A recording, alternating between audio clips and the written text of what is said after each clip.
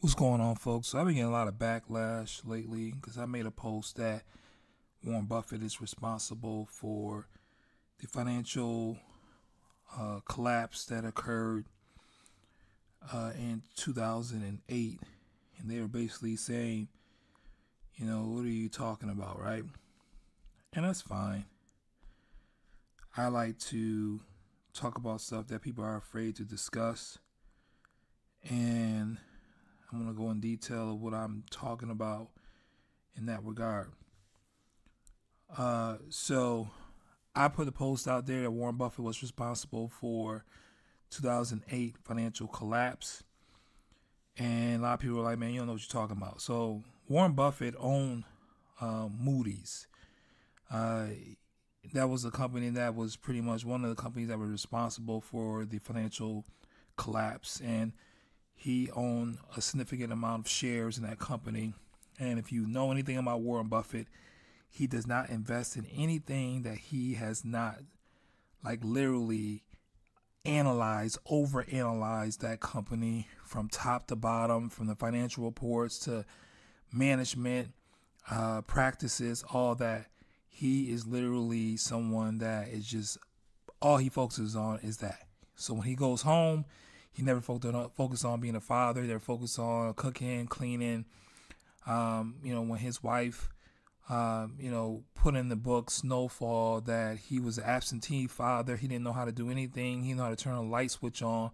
He literally would just focus all his time on stocks, business, and bridge.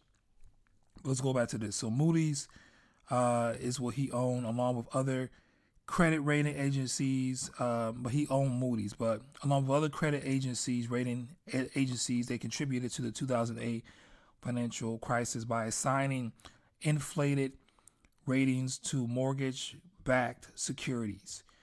Have you studied Warren Buffett's investing strategy, where he emphasizes thorough quantitative and qualitative analysis of business and management? He's a disciple of Benjamin Graham, intelligent investor, security analysis. He's a disciple of that. So the responsibility falls on him as well, and all of this was documented. Regarding Moody's, the credit rating agency is implicated in the crisis because it assigned overly optimistic ratings to risky mortgage-backed securities and other financial products.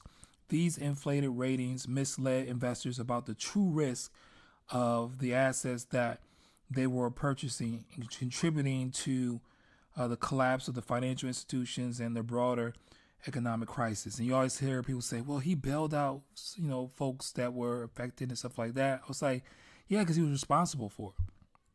So Moody's, along with other credit rating agencies, came under scrutiny for their role in providing these misleading ratings, which played a key part in the financial collapse. So all you got to do is go online, go on YouTube. It's still available. Warren Buffett testimony 2008 financial crisis. I've never, for somebody as sharp as he is, he was not sharp in that 2 hour, 3 hour interview of basically acting like he didn't know anything that was going on with the company he invested in. Now, for somebody else, they probably can get away with that, but for somebody like a Warren Buffett that literally spends numerous amount of hours in a day just focusing on businesses, what they're into, what they're about, he won't even literally invest in a company unless he knows everything about them from top to bottom.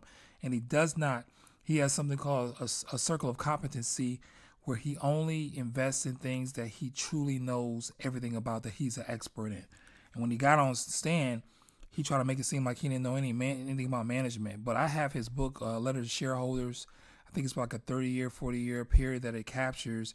And that's one of his principles of knowing, a lot about management, so to speak. So again, this is what, this guy has been getting away with for quite some time. And a lot of people don't want to believe it. A lot of people want to act like, oh man, you're just talking crazy, because they always seen Warren Buffett in a positive light. But Warren Buffett is someone that, has paid off a lot of people. he's paid off a lot of people in regards to never getting bad press. So, of course, you're not going to hear anything like this about him. But I've read numerous books. I've read his biography. I've read this book called Stress Test. It's a book that I recommend. I learned a lot about the financial crisis, and it's crazy how Warren Buffett is, kind of like associated. He gets a lot of praise in this book, but literally the guy that wrote it didn't really do enough to show how responsible he was in this crisis, right? He had a large share of Moody's.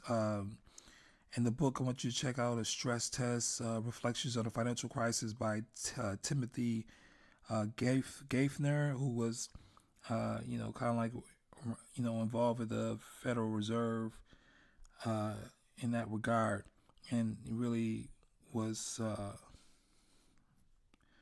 worked side by side with Obama.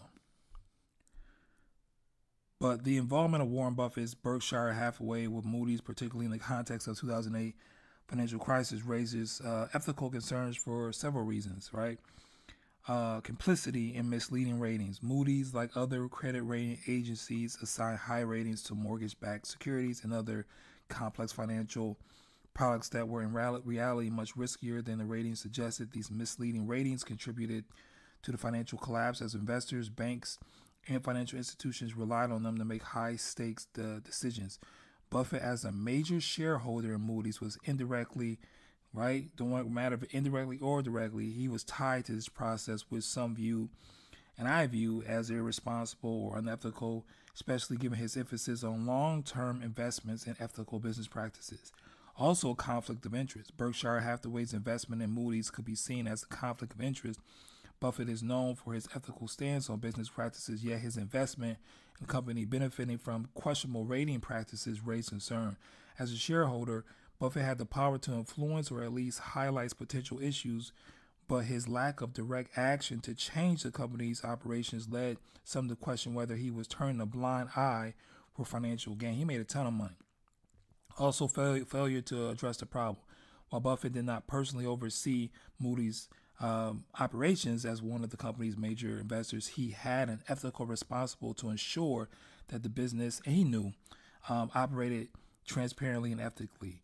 His failure to raise concerns or push for reforms within the rating agency, particularly when warning signs about risky financial products were emerging, led to criticism. His hands-off approach suggested that profit might have been prioritized over ethical business practices, and then damage to public trust. Buffett has long been viewed as a champion of ethical investing, with many looking up to him as a model of integrity in the business world. His association with Moody's during this period undermined his reputation. It created a perception that even the most respected investors might be willing to tolerate or overlook unethical practices when they were financially beneficial. This damaged his public trust, not just in Buffett, but in broader financial systems as well.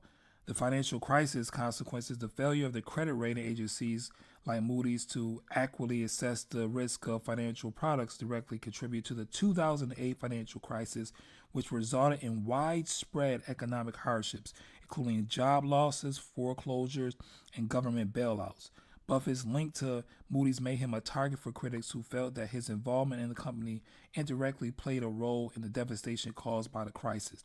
As someone known for prudence and integrity, his relationship with such a firm appeared to be contradictory to the values he publicly showcased. So for me, I think he is responsible.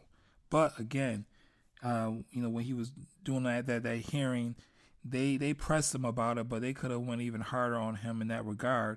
And of course, he danced like Fred Astaire, when he was, he was like Charlie Chaplin up there, acting like he didn't know X, Y, and Z. When this guy literally has created a reputation of career of having to know X, Y, Z to even invest in anything. He does not invest in anything that he's not an expert in.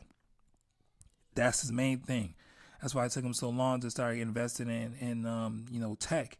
He wanted to fully understand it first before he invested in here. He's responsible. Blood is on his hands.